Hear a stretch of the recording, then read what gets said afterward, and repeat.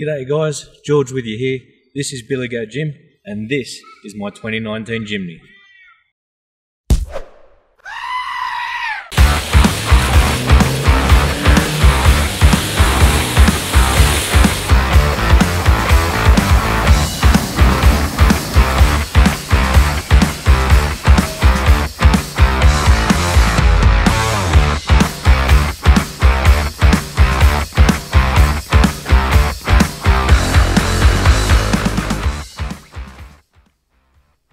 So starting on top, we've got the Frontrunner Roofrack. That's a full-length roof rack, and attached to that is a 2-metre King's awning.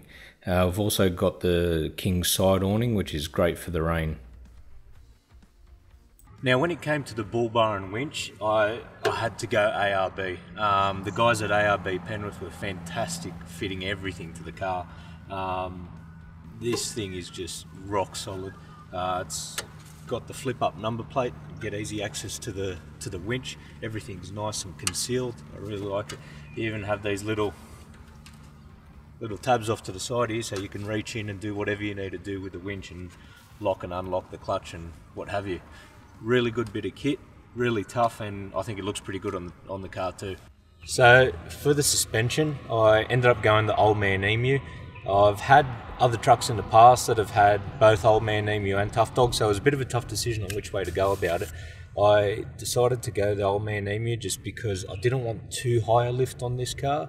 Being such a short wheelbase, I was worried about it tipping over basically. So low centre of gravity really works a treat, and to be honest, 2 inches gets me everywhere my other trucks have ever gone. I've had a twin lock Patrol and also a 79 series cruiser, and this thing can give them a go on any trail. It's fantastic. So I ended up going the KO2s in the 235, 75, 15s. We've had a lot of rain lately, and with all the muddy conditions I gave them a really good go, and they've handled really well in the mud, in the wet, and on the road. So really good time, really happy with those. So I want to show you my favourite mod I've made so far. It's made this car an absolute weapon, and it's pretty unstoppable now. So the little tractor's twin locked, and believe me when I say they are literally magic buttons. It goes anywhere now.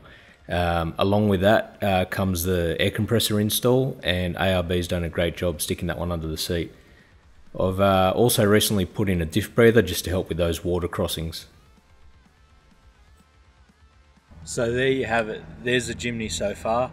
It's probably about halfway through. I've got a lot of mods I want to do to it still, and hoping to take you guys on that trip with me. Enjoy. I'll chat to you later.